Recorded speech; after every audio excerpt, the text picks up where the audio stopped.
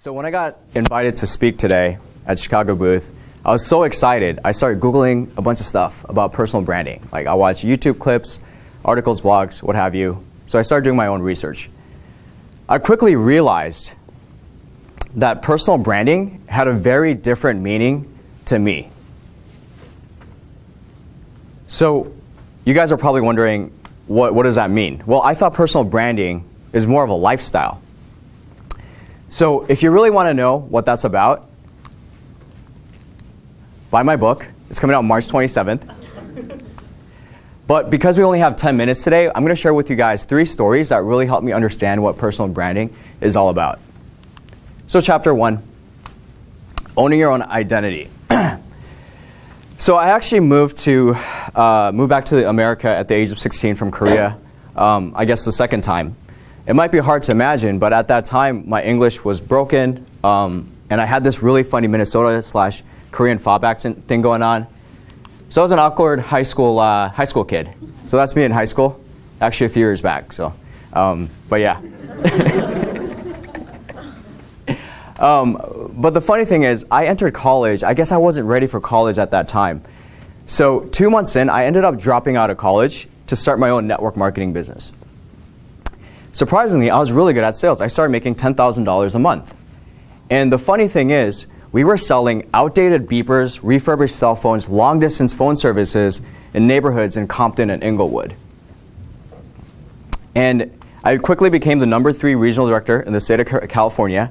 I was signing up so many students that professors, faculty, assistant professors, and stuff like that were sending out emails to students not to take meetings with my team.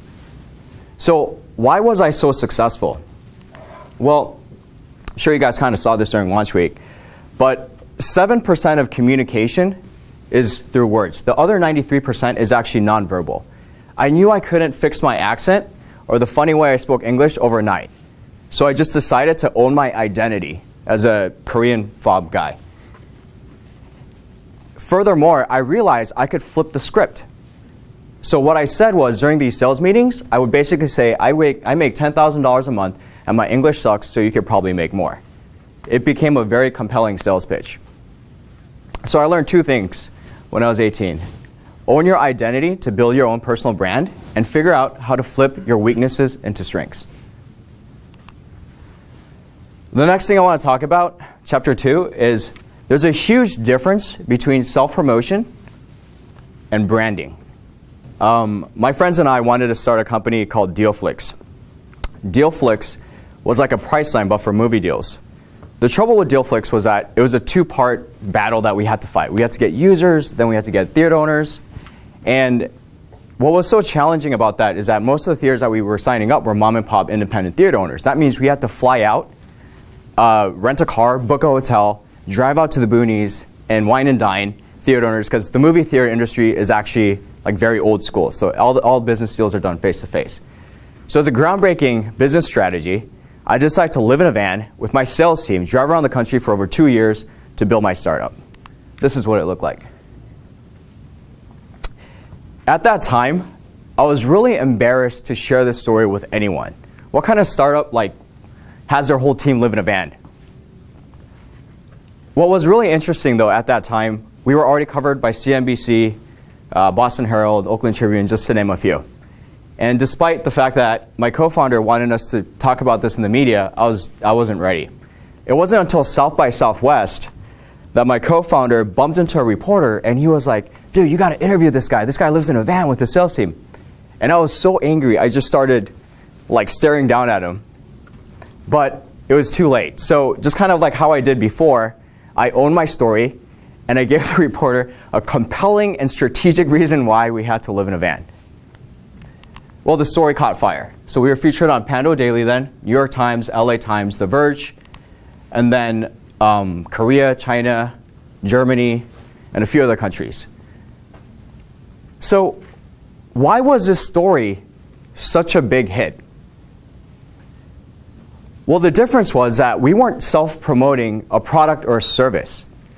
We were building a brand. And the difference between branding and self-promoting is that branding inspires people, whether it's personal or not. By inspiring people, you're telling that they could do something great too someday. And what our message was basically telling anyone with sheer grit, you can build a Silicon Valley tech startup that's reputable. And that's what made Dealflicks so special. I still talk about it in some of my articles, by the way. Okay, so chapter 3, sharing your brand. So fast forward a few years from the Man Van days, I was actually fired from my own startup. I was 31, and this could have been a huge devastating blow to anyone. Investors, clients, some of my business colleagues saw it as a huge personal failure, and they even saw it as recklessness for putting myself in that kind of situation. What was so fascinating about that experience was that people were actually hurt by what happened to me. To them, my Man Van and the Dealflicks story was inspirational, and they just could not comprehend what had happened. At that time, quite frankly, I didn't care. I was tired. A lot of people didn't know this, but we had co-founder issues since day one. So as the company grew, it no longer had the vision that I had. It was time to move on. And I was, in fact, happy to break up from a bad business, toxic relationship. Another thing that I realized was that at that time, my personal brand was so strong, I no longer had to apply for jobs. I didn't have to make a single phone call or brush up on my resume. I was getting a few offers to run a couple companies, and I ended up taking a position as a C-level executive for a subsidiary of a publicly traded company to oversee 40 people.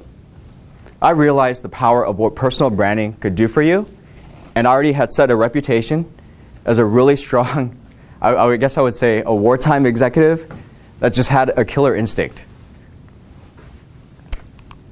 Now, during this time between when I got fired and hired, I had a lot of downtime. I had about 6 months to think about what to do. And what was so fascinating at that time was that I would research all these co-founders that got fired from their own company, but very few co-founders are willing to talk about it despite the fact that it happens frequently in Silicon Valley. I felt alone. No one really understood what I was going through, so I decided to write. I read my journals from when I started, like 16 years ago, and I wrote, and I wrote, and I wrote, and I wrote, and I wrote. And then I decided to write a book. But my book had to be intoxicatingly genuine and almost maniacally original. And the only way I could write a book like that is if I were to publish it myself. So from the design, the attitude, the text, from merchandising, I wanted to own the whole process, A to Z. Halfway through my book, I wanted to share pretty much my nonconformist way of looking at the world, the business world, that is. So I submitted my articles to Forbes, CNBC, Huffington Post, and they got published. In fact, Inc. magazine gave me my own column called The Nonconformist Way of Business. Oops. So I guess what I want to share with you guys today is that the first step to building a personal brand is owning your identity. Second, build a brand that inspires others. Because when people follow you and you can motivate people from within, you can then truly break the rules of business. And don't forget, don't take your personal brand too lightly, because if you get fired like me, one of these days, it might be able to help you. And I think that's what personal branding is all about. Thank you.